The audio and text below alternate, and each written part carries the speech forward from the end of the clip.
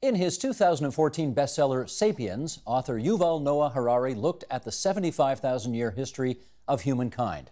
His new book, Homo Deus, A Brief History of Tomorrow, he picks up that story and looks at whether our future leads down a path to our own obsolescence.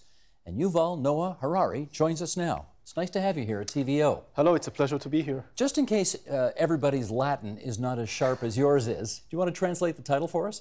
Homo Deus, yes. It's basically God-man. And it implies that in the 21st century, humankind is going to try and upgrade itself into a god. And this is not meant as a metaphor, but it meant literally, we are in the process of acquiring for ourselves divine abilities.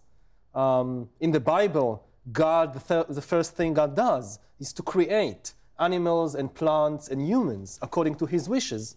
And now we are learning how to engineer and manufacture animals and plants and humans according to our wishes.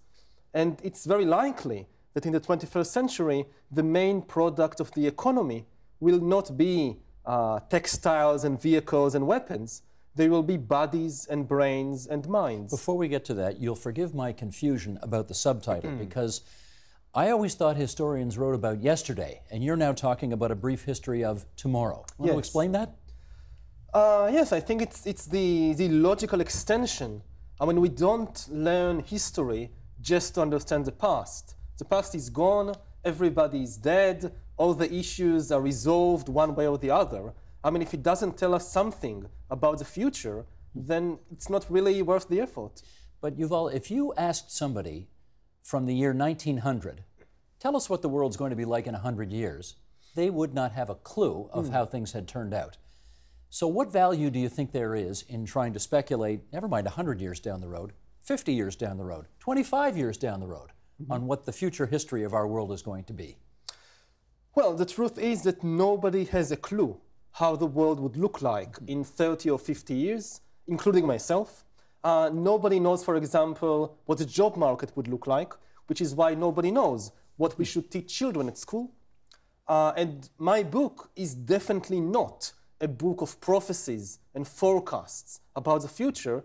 It tries to map different possibilities. And if you don't like some of these possibilities, you can still do something about it. Well, this is what's interesting about it, is that if you pick up any newspaper anywhere in the world, it is filled on a daily basis with the worst doom and gloom going. And yet, if you read your book, you think we're living in the best of times. You want to explain that? Yes, definitely. At least for a human perspective, if we put the other animals aside, today, for the first time in history, more people die from eating too much than from eating too little. In fact, there is no longer any natural famine in the world. All the famine in the world today is just political famine. Previously, people died because there was not enough food. There was some natural catastrophe, like drought or like earthquake, and there was not enough food and people died. Today, if somebody starves to death, it's only because some politician wants them to starve to death. So famine is basically solved. Similarly, if you look at plagues and epidemics, today for the first time in history, more people die from old age than from infectious disease. And if you look at violence, more people today die from suicide than from war and crime and terrorism put together. I hear you on that, and I you know, the numbers do support what you're saying. But when you pick up the paper and you look about Afghanistan and Syria and Iraq and Yemen and so many other places around the world, it really does not look like we've figured out this war thing very well. Would you agree? Well, I'm not saying that there are no longer any conflicts and any violence. I come from Israel, so I know perfectly well there is still a lot of violence in the world. I'm just saying we're in a better position than at any previous time in history. And even though there are some troubled spots, like the Middle East, in much of the world, there is unprecedented peace. If you look, for example, at Canada, the chances of the average Canadian being killed by a terrorist attack is about 1,000 times less than the chances of dying from eating too much at McDonald's. Okay, but what about plague? The average Canadian, not that long ago, 13 years ago, the average Canadian had it turned out a pretty good chance of dying of SARS. We had 44 people in this city die of SARS. There were, sadly, hundreds of people in Toronto who died of AIDS.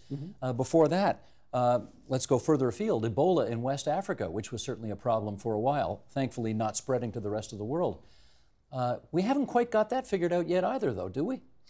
No, I mean, it's not that we can completely prevent the outbreak of disease or death from disease. Again, like with violence, I'm saying the situation is much better than any previous time, not that it is perfect. And if you compare, for example, Ebola with the Black Death, Ebola killed about 10,000 people altogether. In Africa? In Africa. And I think all over the world. I mean, a few cases outside Africa as well. The Black Death killed about a third of the human population in Asia, Africa, and Europe at the time. So it's a disaster on a completely different scale. When Ebola started, there were experts who feared that this is the start of a new Black Death. But quite quickly, the global health authorities managed to bring the epidemic under control. If Ebola erupted, say, 200 or 100 years ago, the death toll would probably be in the millions, not in the tens of thousands. Understood. In which case, if our old preoccupation was with famine or plague or random violence of that kind, what do you think our new preoccupation going forward will be? Well, the first big preoccupation will be to overcome old age and death. Immortality will be one of the big issues of the 21st century, and it's already beginning now, and not just in the lunatic fringes, but also in the centers of science and of business. Google established 2 years ago a sub-company called Calico, whose declared aim is to find a solution to death. The same way we find solution to search, now we'll find a solution to death. And they are not alone. More and more scientists are basically saying that death is not a metaphysical problem. Death is not some divinely ordained part of the human condition. Death is basically a technical problem. And even though it's a very complicated technical problem, it can be solved with technical solutions. You don't need to wait for God. A couple of geeks in a laboratory can do it if you give them enough time and enough money. Here's the quote from your book. Our ideological commitment to human life, you say, will never allow us to accept human death. Why are we at a point in our existence as human beings where we are starting to want to cheat death? People always wanted to overcome death. This is not something new. The oldest epics in history, like the Gilgamesh epic from ancient Mesopotamia, tell about people who want to overcome death. Okay, but now apparently we think there's something we can actually do about it. Exactly. I mean, previously people had to postpone these hopes for the afterlife. After you die, you live forever in paradise. But now come the scientists and they say you don't have to wait for supernatural help after you die.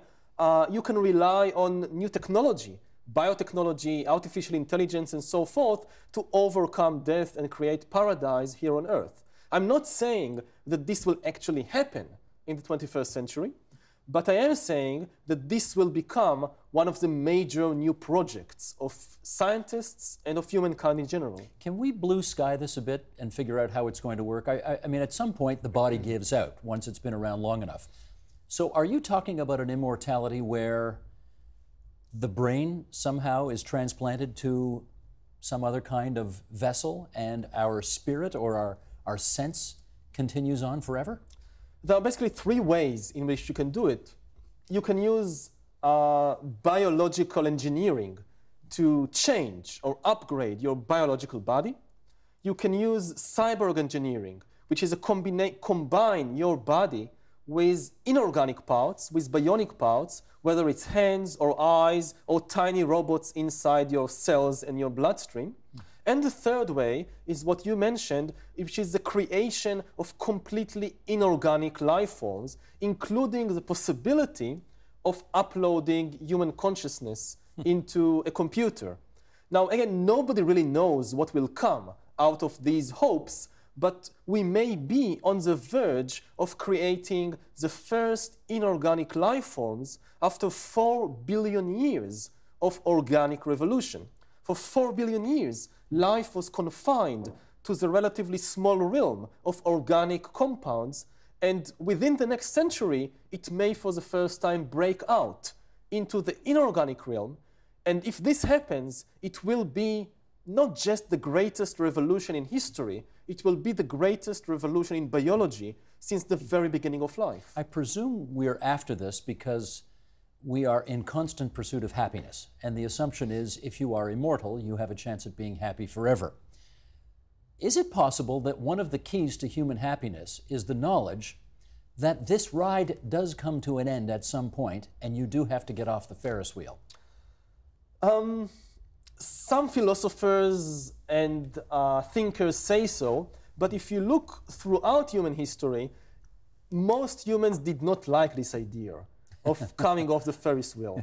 So they all the time came up with these stories and fantasies that yes, this physical body eventually decays and decomposes, but part of me, the important part, somehow continues forever, either via reincarnation or rebirth in a new body, or by going to some heaven or paradise after we die.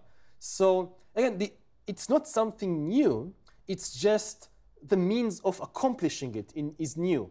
You can say that what we are seeing today is the emergence of kind of techno-religions, religions that make all the old promises of happiness and justice and eternal life, but here on earth with the help of technology and not after you die with the help of supernatural beings. But you've written this. These are your thoughts.